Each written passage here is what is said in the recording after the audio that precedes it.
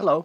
I'm glad that you decided to join me today, and hope that this word encourages your heart, that it teaches, that it instructs us and builds us up in holiness and righteousness. And what we're going to talk about today is condemnation. And I'm going to be reading from a couple of different places in the Scripture, in the book of John, 3rd chapter, and also in Romans chapter 8.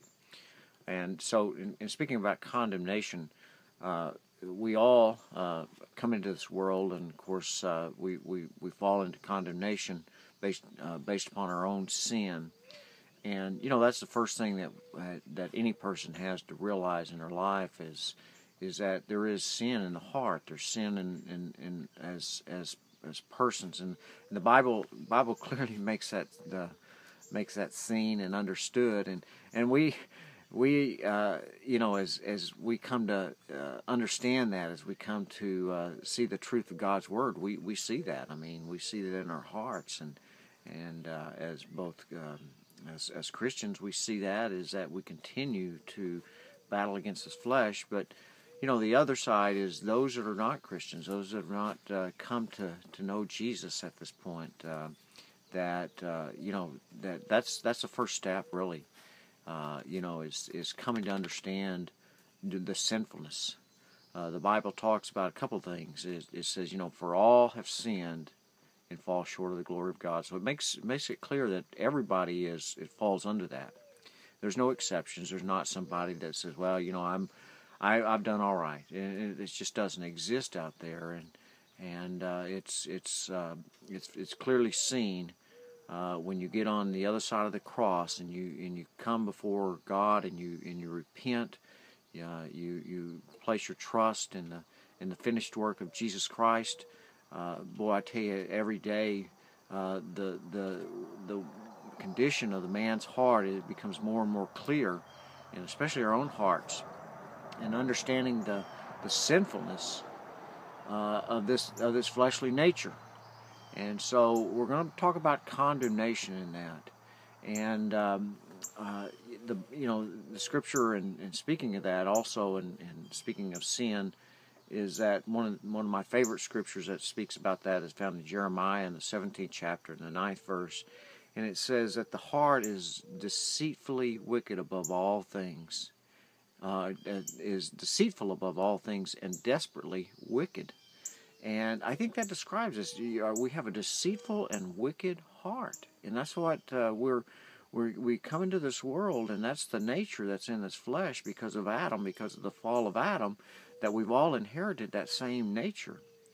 And I wish that I just pray that every person could come to understand the sinfulness of this flesh, and as Peter said when he preached a great sermon and on the day of Pentecost, and they said, the people that were convicted there said, "What must we do to be saved? What are we going to do about this deceitful and wicked heart?" And he said, "Repent."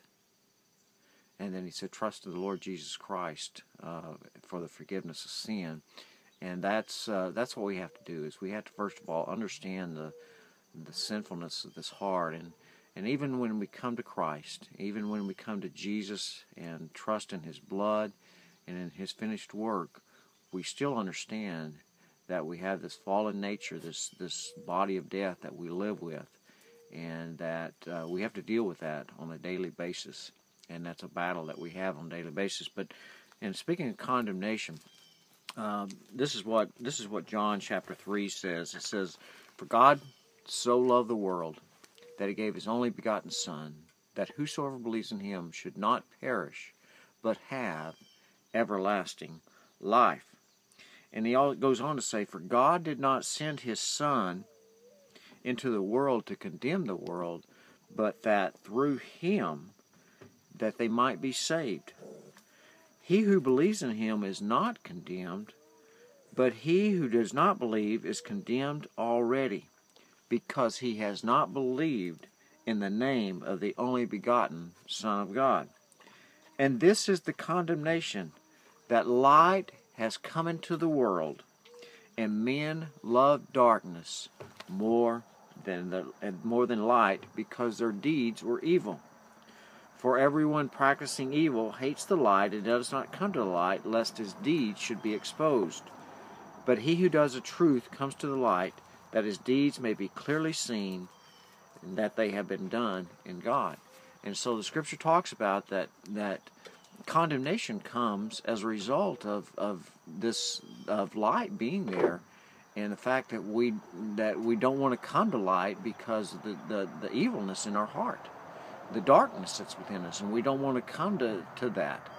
And so that's the condemnation, is that God has freely given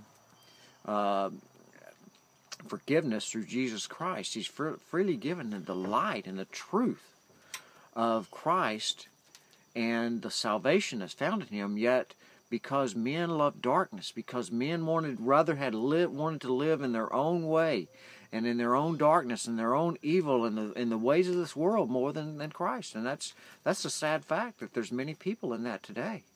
And my heart's desire, my prayer is that if you're there today, if you hear this and that your heart is not right with God, that you just simply repent and say, God, I've been doing wrong. I've missed it, and I need to turn. I need to repent. And repent is just turning from your own ways and turning to God and to the truth of God, because God is standing ready and willing to forgive through the blood of Christ, because that's exactly why that Jesus gave up His glory with God from the beginning and came to this earth, that He might fully fulfill the righteous requirement of God, and so that we, through that substitutionary death in His life, live holy and righteous before God.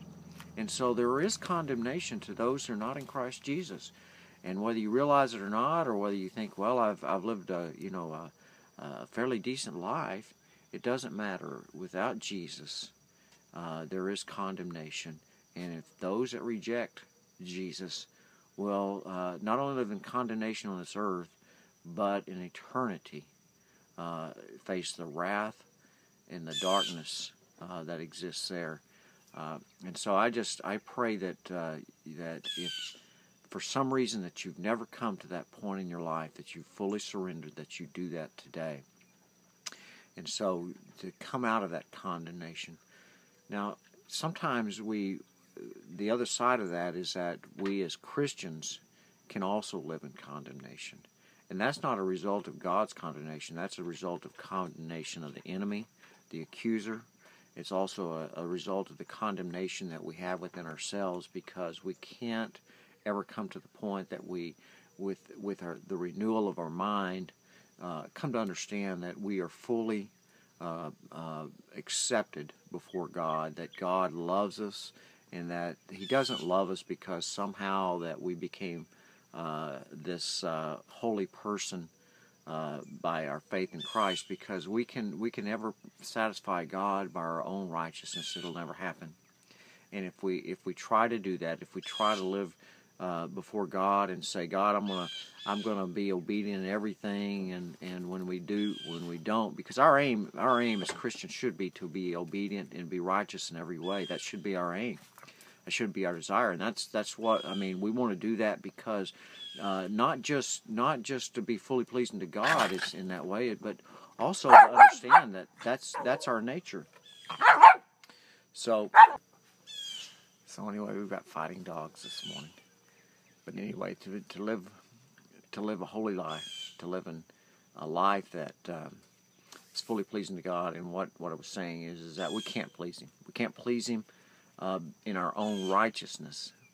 We're pleasing to Him in our faith in Christ Jesus. And that's what Paul speaks about over in Romans chapter 8, verse 1. He says, there is therefore now, and he's speaking about the present, but he's speaking about the position that we're in. The position is that there is therefore now those that are in Christ Jesus he's speaking of.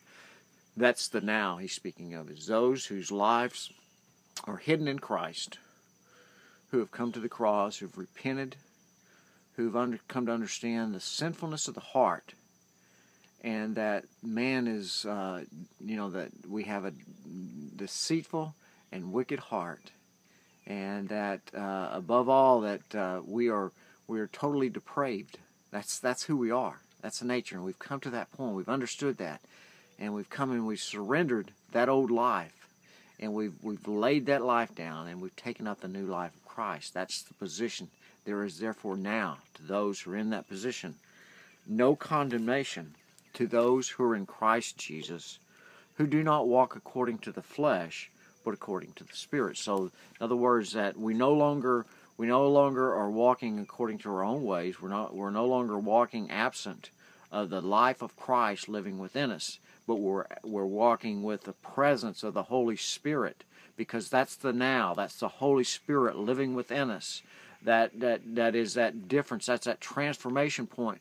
And Paul makes it clear. He says, there is therefore now to those who are in Christ Jesus no condemnation. And we need to come to understand it, because we can live in condemnation of both past things that were before the cross and things that have happened after the cross in our experience and with our life in Christ, is that we can still live in condemnation of those things. And Christ doesn't want us to live there. Now, that doesn't mean that we're not going to have conviction in our life, because we have conviction about things that says that, you know what, God has convicted me of certain things. And as God continues to transform our hearts and our minds and to sanctify us into His kingdom, is that there's things in our life that are going to, it's kind of like an onion, because you just continue to get peeled off in that maybe yesterday we didn't really have a conviction about that, but today we do have a conviction about that, and that can be all sorts of things. But as God convicts us of things, that's just the training up, and that just says that we need to put that off. But there's going to be certain sins that are going to trip us up. There's going to be sins that are going to trip us up, and we're going to come before God. And we're going to repent, and we're going to say, God, I'm sorry, and that never want to do that again, and true from the heart that we don't want to do those again. But you know what? Sometimes you trip over that sin again. But you have to keep coming and saying, Lord, deliver me. And I believe that God does deliver us. I believe that in everything that He delivers us, from faith to faith, that God is faithful for that, and that from each step that we take, God is faithful in that. But He doesn't want us to live in condemnation, because we're not under God's condemnation. We're not under God's wrath. But God has chosen us to be faithful before Him, and that we are His elect, adopted into His family, forever there. And that's why I want to encourage you today. Don't find yourself in condemnation. Don't let yourself live in that. And if you have condemnation in your heart, bring it before God and just say, God, I understand that things are wrong, and that's that body of flesh that I have. But my desire is to live righteous before You. And I believe that as you do so, as you read God's Word, and that you come to understand the truth of God's Word, and that your mind is renewed, and that your mind is renewed to the truth. And that old casting crowns song, that the voice of truth comes and speaks, and that's the Word of God. The Word of God is what renews us. And He says, there is therefore now no condemnation to those who are in Christ Jesus, who walk not according to the flesh, but according to the Spirit. For the Spirit of Christ, for the law of the Spirit of Christ has made me free from the law of sin and death. For what the law could not do, in that it was weak through the flesh. In other words, we can't fulfill the law. We can't live according to the righteous requirements of God's law. We miss the mark. And because of that, God, by sending His Son in the likeness of sinful flesh on the account of sin, He condemned sin in the flesh, that the righteous requirement of the law might be fulfilled in us, who do not walk according to the flesh, but according to the Spirit. So the righteous requirement of God is that we fulfill His law, right? And so in that was weak in the flesh, in other words, the flesh cannot do it because we have a sinful flesh, God fulfilled it in the Spirit. And what He means is that through Christ Jesus, through the work of Christ. The righteous requirement was fulfilled when Jesus came and did that. And so that is our faith in what Christ has done. And that's where we place our faith. And we can only do that as we are come to understand the depravity of sin in our lives, and we repent before God, and that we place our trust and we place our whole life in every decision and every part of what we are. It doesn't mean that it's a Sunday morning thing on coming to church that we say, all right, well, I'm gonna come to church and that's gonna fulfill my duty in that. It's not that at all. Being part of a church is very important, but the most important thing is that personal decision, that understanding of that our life is hidden, is enveloped in Christ, and that it's no longer our life. In every aspect of our life, our personal life, our thoughts, our job, our finances, everything, our children, all then become, everything, every decision that we make, every part of our life is based upon fulfilling God's will in our life, and we have to seek Him out for that. Because if we're not doing that, we haven't fully surrendered to His Lordship. Because it's not salvation is not just, well, God's forgiven my sins and I'm looking forward to going to heaven. It's life now. It's here on this earth, and it's eternal life. And so God's desire is for us to live an obedient life, and that we trust in Him, and that we continue to grow in the knowledge of grace of Jesus every day. And so don't live in condemnation. Don't live in condemnation of your own sin, because that has been put away as we live in the Spirit, as we are obedient to God. For it comes down here, it says in the last part, for you are not in the flesh, but in the Spirit, if indeed the Spirit of God dwells in you. Now, if anyone does not have the Spirit of Christ, it is not him. So, if we don't have the Spirit of Christ, we're still in that condemnation. But those that have the Spirit of Christ, when we are born again and God seals us with the Spirit of Christ, we're no longer in the flesh, but we're in the Spirit, and therefore not under the condemnation of God. So I hope this encourages you. I hope that you can freely get up and rejoice and know that God loves you abundantly above all things. He accepts you as who you are, and that He wants to continue to work in your life. For the Bible says that He who began a good work in you will be faithful to complete it against that day. Be blessed, my beloved. Goodbye.